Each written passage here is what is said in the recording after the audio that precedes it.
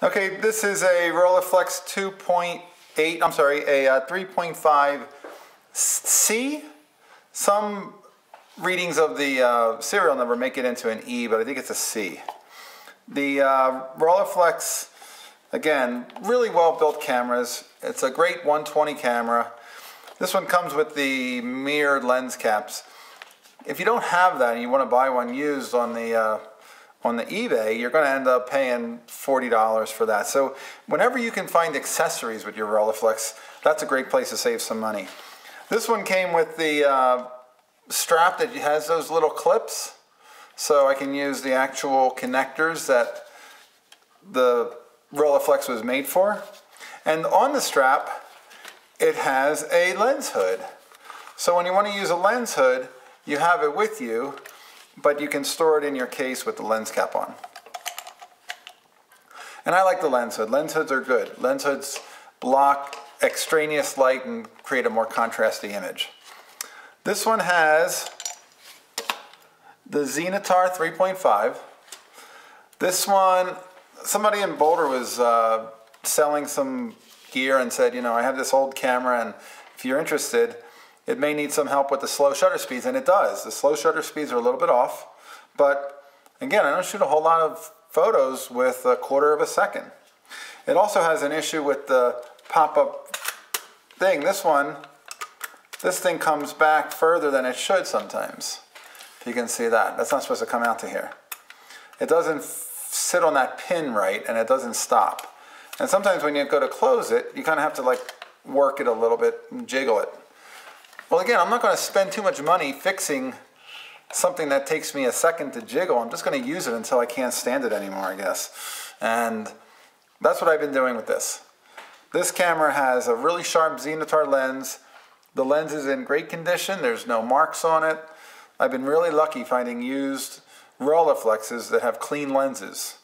And, you know, no matter what, again, I'm not going to get them overhauled to the point of, if they have a mark, I'm going to deal with a little bit lack of contrast, if that's the result. The Rolleiflex are really well built. I see there's these two little pins here. I wonder if this had one of those little, I sometimes see like a white plate right there. I wonder if that had one of those. This one, the focus is nice and smooth. And I mention that because later I'll have one to show you where the focus doesn't sound so smooth. But it's still working, so it's not too big of an issue. This has shutter speeds here. This one's a little bit stiffer. Like, I'm really turning these to make them turn. But they do turn. 1/15 of a second should sound different than a 200, right? There's that little symbol down there of press through or lock. It's on the open position. So that's what a 1/15 of a second sounds like on this camera. Again, you wind it, you open it up, you wind it to the same position, and then you wind it back to the same position to reset the shutter and advance the film. Here's a 1/2 a second. That sounded a little bit long, it sounded more like a second. Again, does it matter? How often do I shoot at a 1/2 a second? That doesn't matter to me all that much. This one, I can put up to a 5/100 of a second.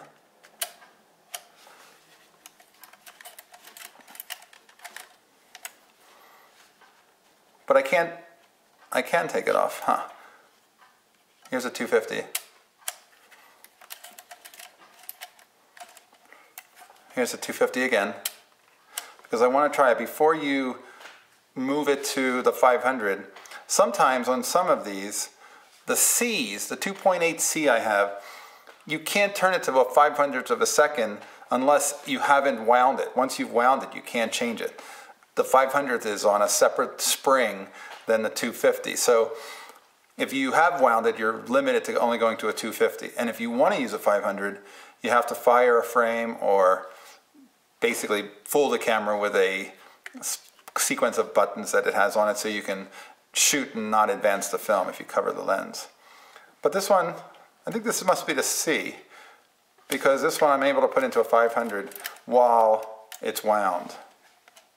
Yeah, certainly the C, it won't even go to that position. Again, when you get one of these, check it out. I have one that I know that this lever down here is a little bit squirrely. It won't sometimes release, and then I can't press the shutter, but this one seems to work. It's a nice sounding spring leaf shutter. You might be able to see it if I put it down to a slow shutter speed. Here's a quarter.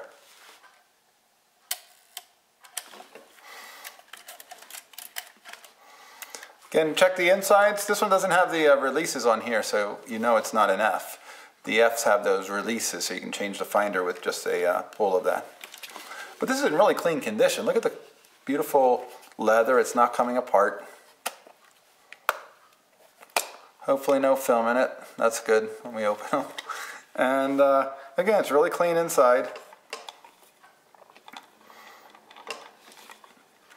There's a trick for loading these. When you load the film, you're loading from here, up through here, and over to here.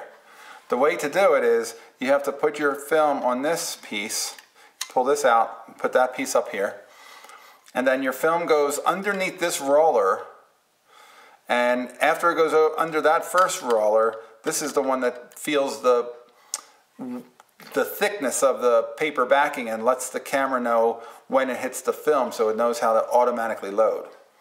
So what you do is you put your film in here and you roll it underneath the first roller and then over top of these two rollers. And then hook it onto the take-up spool, which you've just moved. And when you go to wind it, you don't have to check for a number in the viewfinder. You just wind it and you just keep winding it, and eventually it'll just stop.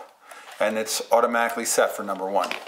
So that's the beauty of the Rolleiflex loading film system, because they had automatic loading and automatic placement for how far to load, how far to roll it before it was in place to get the maximum number of pictures on a roll of film, which is 12 in this situation with a 120 camera.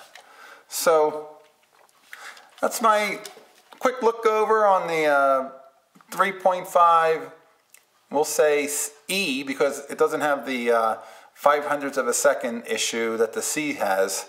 And it's a great camera, Xenitar lens, local buyer sold it inexpensively, I think maybe $250, only because it had the slow shutters and this little hassle with the finder, but it's not a big deal and it's completely usable as is.